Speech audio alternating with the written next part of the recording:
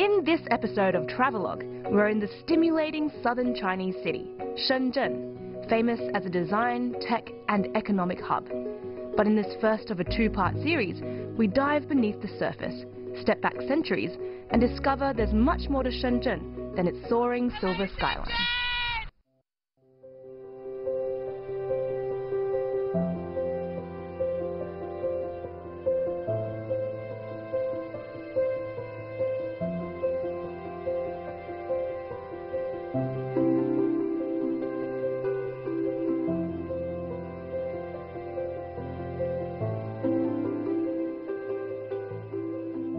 And welcome to Travelogue, where you get to trek around China with me. My name is Min-Zhui Lee, you can call me Zhui, and in this episode and the next, I'm going to be coming to you from a bold and bustling city called Shenzhen, right next to Hong Kong. Now, Shenzhen is one of China's most powerful financial hubs, and yet just 40 years ago it was a cluster of fishing and farming villages. But look at it now.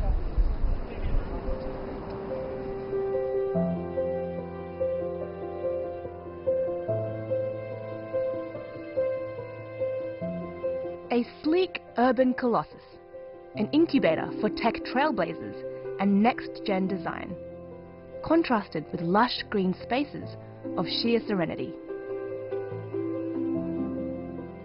It's a massive metropolis, and even in the two-part series, it'll be a tight squeeze fitting everything in.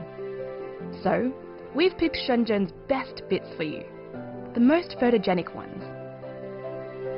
Shenzhen, in Guangdong province, is often dubbed the Silicon Valley of China, a city with total economic output higher than entire countries such as Chile, Finland, Egypt, and Vietnam. But when and how did this all begin?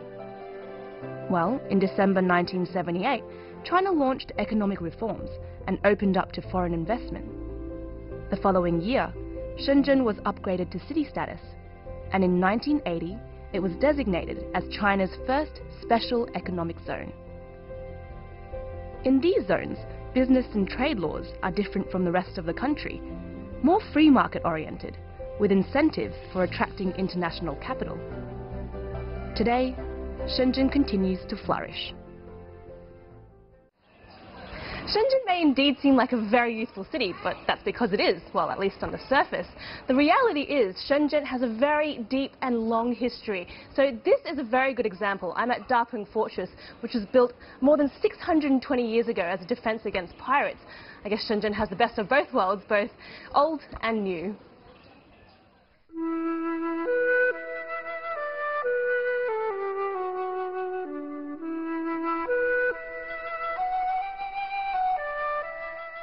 Located 55 kilometers east of the ultra-modern city center, Dapeng Fortress is a living, breathing fossil of old China. Enclosed within imposing walls and accessed by 3 grand gates, Dapeng's web of stone alleyways, lined with old residences, is perfect for a leisurely stroll. For half a millennium, Dapeng successfully stood up to external aggression. In its glory days, heroes emerged from the battalions garrisoned here. But no soldiers have been stationed here for a century now, and gradually civilians have taken over. For a while, Dapeng succumbed slowly to weathering and neglect, but fortunately steps were taken to safeguard it, and in 2001 it was placed under state protection. The fortress covers little more than 1/10 of a square kilometre. Don't let its size fool you though.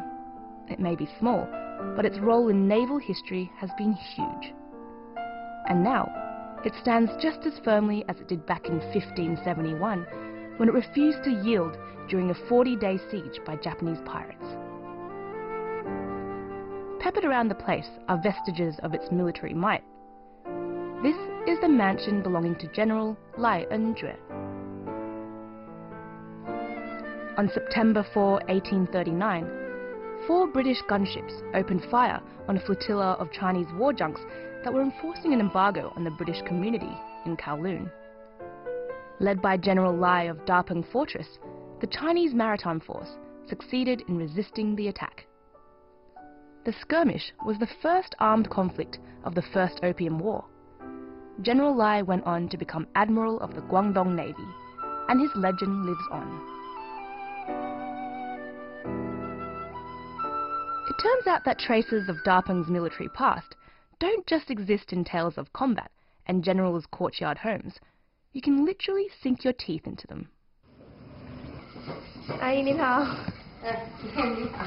您现在是磨什么东西？是彩泥粉啊。哦。这个糖水啊。糖水哦。Local mi gao, or rice biscuits, are nutritious and have a long shelf life, so are traditionally part of soldiers' rations. 打给你看。啊，好嘞。你坐下。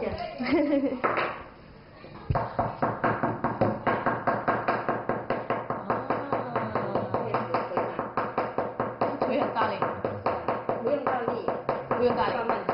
慢慢捶。捶好了就这样。哦，就出来了。They're not too difficult to make, so could be mass-produced.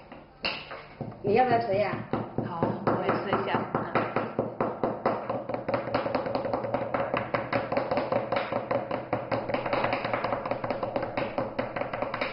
There's something strangely soothing about hammering away at these biscuits. I like it because it doesn't require any mental effort, aside from restraining myself from eating them straight from the mold. 不够耐心是吧？可以了。OK。着了。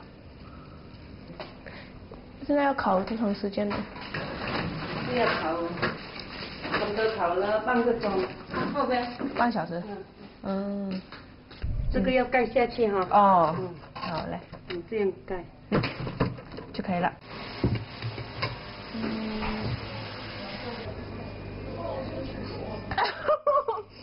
Almost broke a tooth there. That was much crunchier than I expected.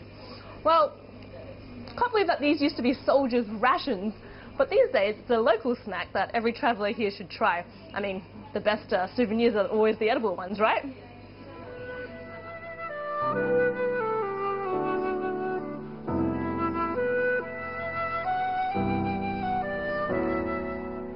You may hear long-term Shenzhenites call their city by its nickname, Pengcheng, or Peng City, which you now know is derived from the name Dapeng. And just FYI, a peng is a gigantic mythical bird. Dapeng Fortress was built during the Ming Dynasty in 1394 to offer protection from the Japanese pirates operating in the southern coastal areas of Guangdong province. The base defended an area covering present-day Hong Kong and eastern Shenzhen. From then on, and all the way through the following Qing dynasty until 1899, Dapeng would be garrisoned by a force, hundreds strong. They were constantly under threat of attack.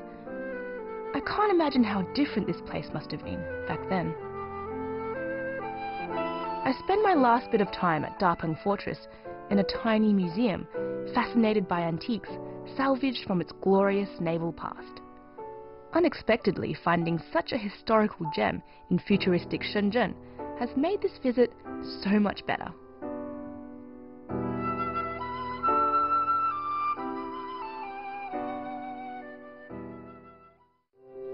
Coming up next, one street, two systems, where Shenzhen meets Hong Kong. A Hakka-style banquet and a rural village, now a painter's paradise and an art lover's happy hunting ground.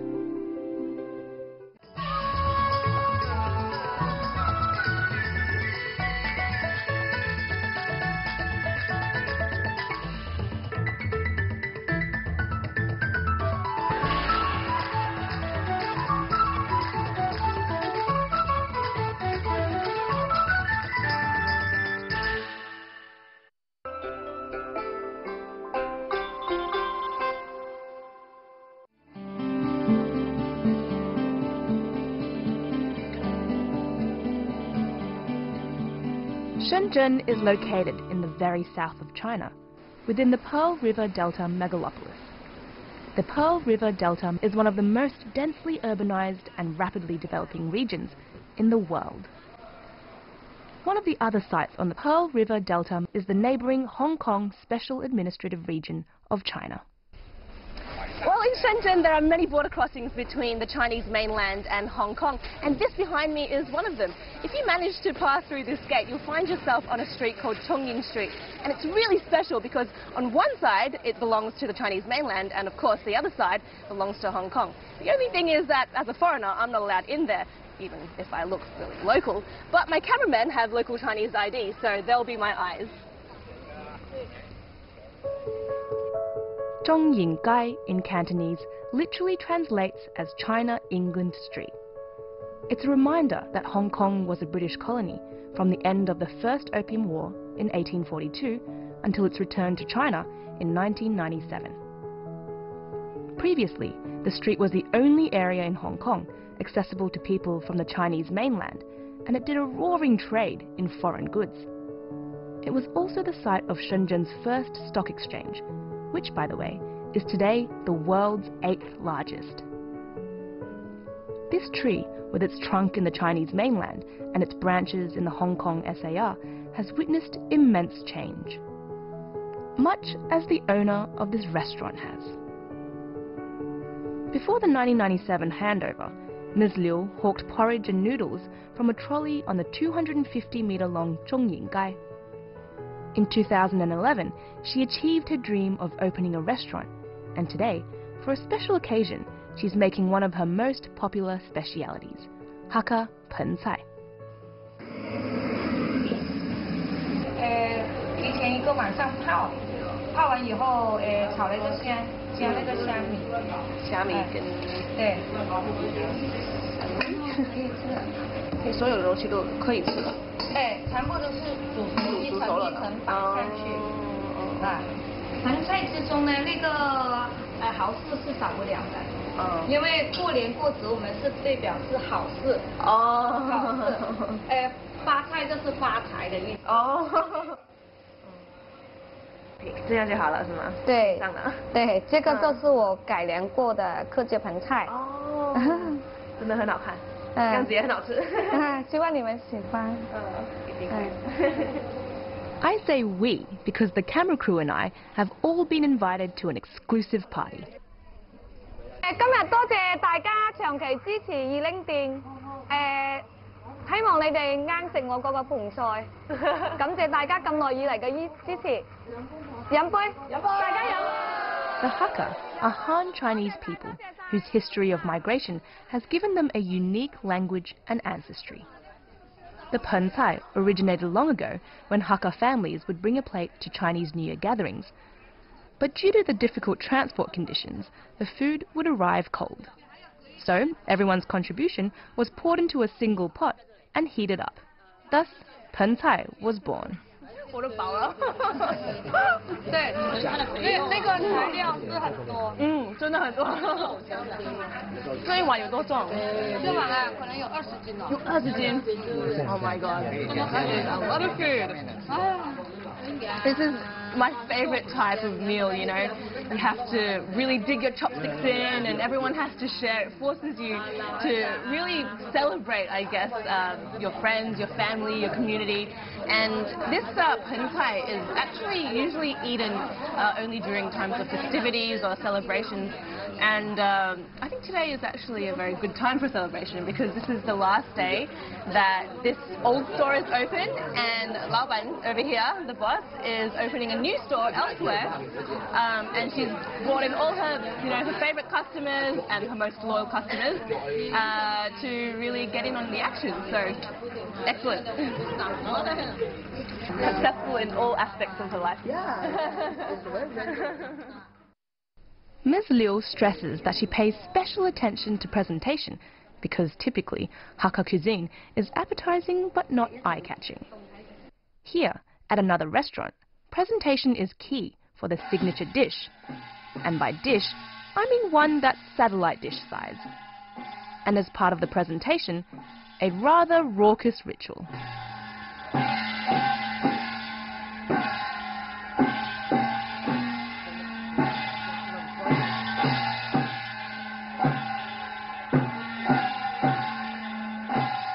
This is Da Pen Yu, a colossal ready-to-eat plate of scrumptiousness. It hails from Shunde, another city in Guangdong, and it's a seafood showcase tailored to the taste buds of the southern Chinese. While Pen Cai is a Hakka meal, Da Pen Yu is Teochew. Like the Hakka, the Teochew are Han people, united by a unique language and ancestry. Teochew cuisine is well known for its seafood and vegetarian offerings. Delicious!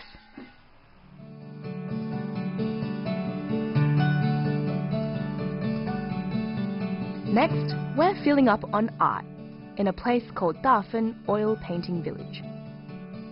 In the northeast of Shenzhen, Dafen is known as the world's oil painting factory. In its heyday, before the 2008 global financial crisis, it apparently accounted for almost 60% of all new commercial oil paintings worldwide. Dafen was once a rice farming community of just 300 or so inhabitants. In the late 1980s, Hong Kong painter and businessman Huang Jiang took up residence here and took on apprentices and orders. And so began the Dafen oil painting industry. Interestingly, Dafen artists are not all professionals. There are many amateurs, namely local self-taught farmers. The village now boasts more than 1,200 galleries and an oil painting workforce of 8,000, all centered on a core area of less than half a square kilometer. While most engage in the reproduction and trading of oil paintings, replicas of the works of artists like Van Gogh, Picasso, Warhol and Dali, there's a growing demand for pieces that reflect Chinese culture. Among the sea of art, a studio has caught my eye, and best of all, the artist is on set, busy creating a masterpiece. His expertise is in cloisonné, traditional enamelware.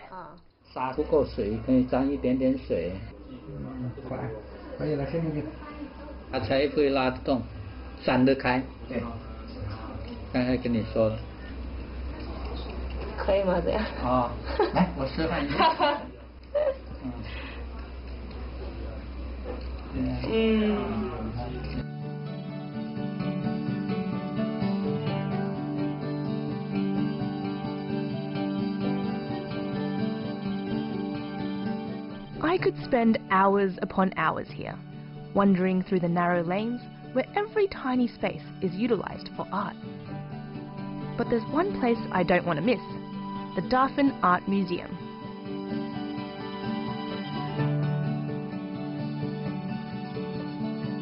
Dafen is a magnet for artists from all over the country, whether they're escaping poverty or pursuing a passion. Whatever the motivation, these talented people have found a sanctuary for creative expression in Shenzhen, and I am wowed. I've always been a huge fan of art, especially the abstract stuff, so this exhibition is just my cup of tea. In Dafen Village, it's no longer mostly about reproducing famous works.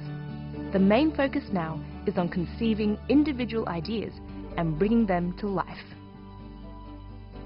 You know, Shenzhen may be known as just a city full of money-making opportunities, and also it has a rather unfortunate reputation as being a wenhua shamo, or cultural desert. But after coming to this village, I just have to disagree. You know, this place in particular, I think, has a very distinct culture, and that's made possible by all the migrants coming from all across China with very artistic souls. I think it's very eclectic and very fresh, and that's the beauty of it.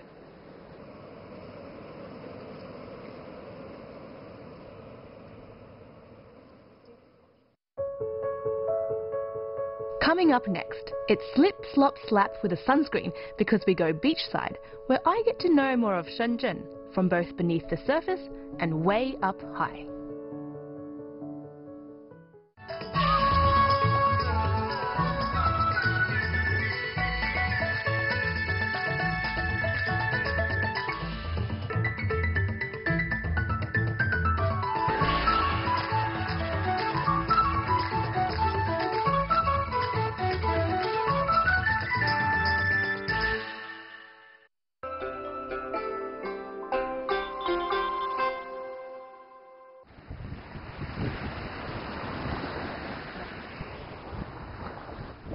This is Xiaomeisha Seaside Tourist Scenic Area, 30 kilometers east of downtown Shenzhen. It's being promoted as the Oriental Hawaii, so I'm getting all geared up to spend a very active afternoon. So we're out here on the water. I've got my sweaty, shiny sunscreen face on and also a very tight-fitting wetsuit. So you might be able to guess what exciting thing I'm going to be doing next. Woo!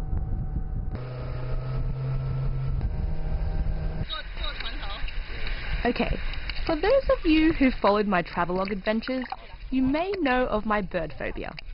But I'm also not terribly keen on fish either. So, to be honest, entering fishy territory isn't my favourite leisure pursuit. I mean, I love swimming at the beaches back in Sydney with the cold crashing waves, and I've snorkeled with stingrays and turtles, but I prefer not to go too far beneath the surface. You can sympathise, right?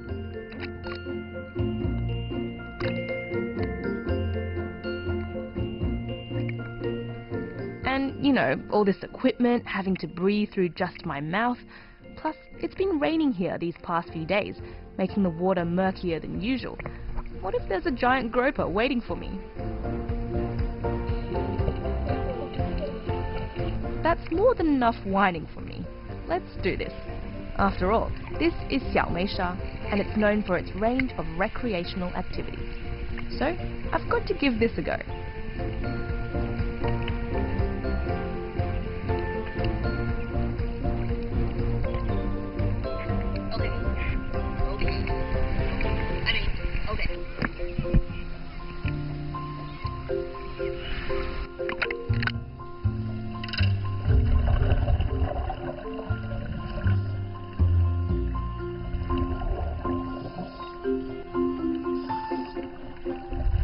I'm very relieved the instructor is not letting go of me as we head deeper and deeper.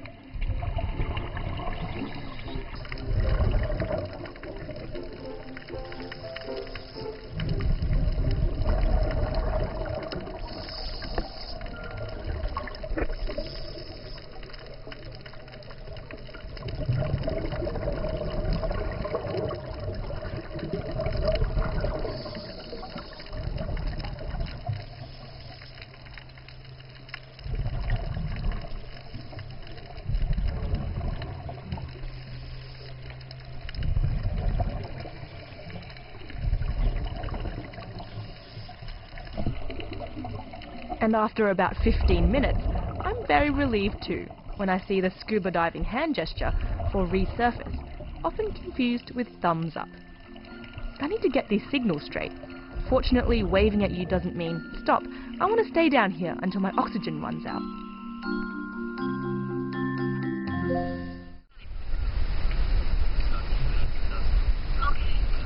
It transpires that the hardest part is trying to get out of the water and back onto the boat, even after offloading all the breathing apparatus.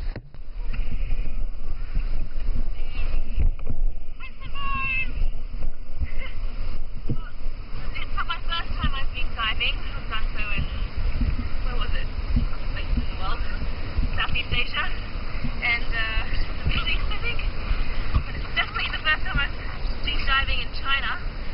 So yeah, it was a pretty cool experience. Managed to see some coral and some fish and little sea cucumber. Yeah, I'm glad to be up on the boat.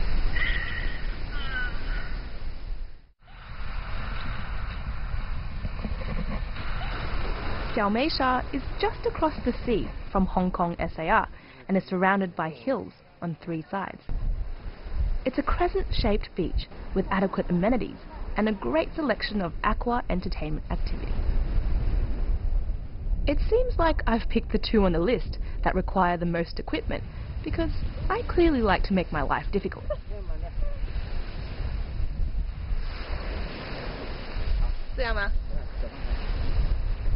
Like wearing a big nappy.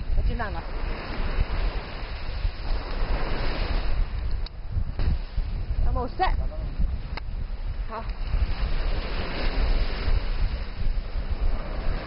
Well, now that we saw Shenzhen from underwater, it's time that we see Shenzhen from a different perspective.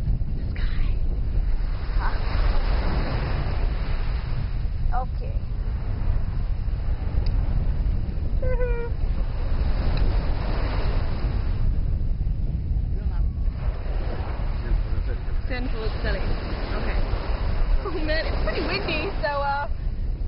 this goes well.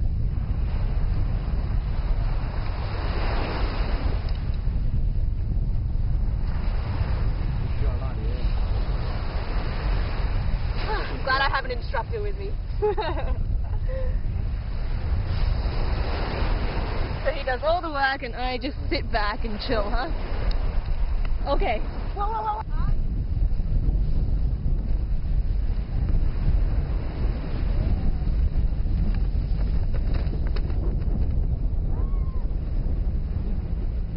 And we're off!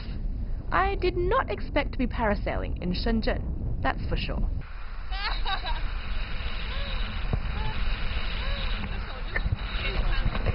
Oh, this is awesome! Oh, getting the wind in my hair. Woohoo! 今天是不是风比较大？对。Any gustier, he says, and it'd be too risky being up here. That makes me feel 100% at ease.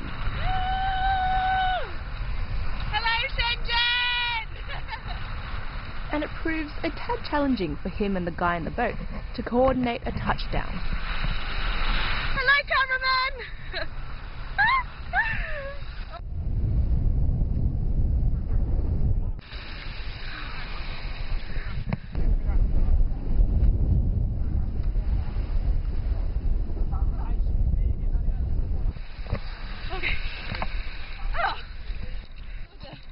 Pretty light landing.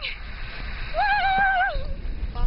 Woo! Well, that was pretty awesome seeing Shenzhen from up there. Felt like a bird with all the wind in my hair. I'm glad I survived those two things today. I'm pretty proud of myself. I'm proud that you came along too, discovering a softer side to Shenzhen that's not all about tech and trade and the cityscape. How is this for a panorama? There's something about having mountains right next to the sea, isn't there? You know, when you hear the name Shenzhen Special Economic Zone and also the words financial hub in China, you don't really think of scenes like this, right? It's more like skyscrapers and businessmen in suits. But actually Shenzhen has so much more to offer. In this episode, we've seen that Shenzhen has such a rich history that's preserved in places like Dapeng Fortress and also has a fantastic art scene and touristy areas like this where you can get an adrenaline rush and also some decent rest and relaxation. My name is Min-Zhui Lee. I'll catch you next time on Travelogue for the second episode here in Shenzhen. Thanks for watching us.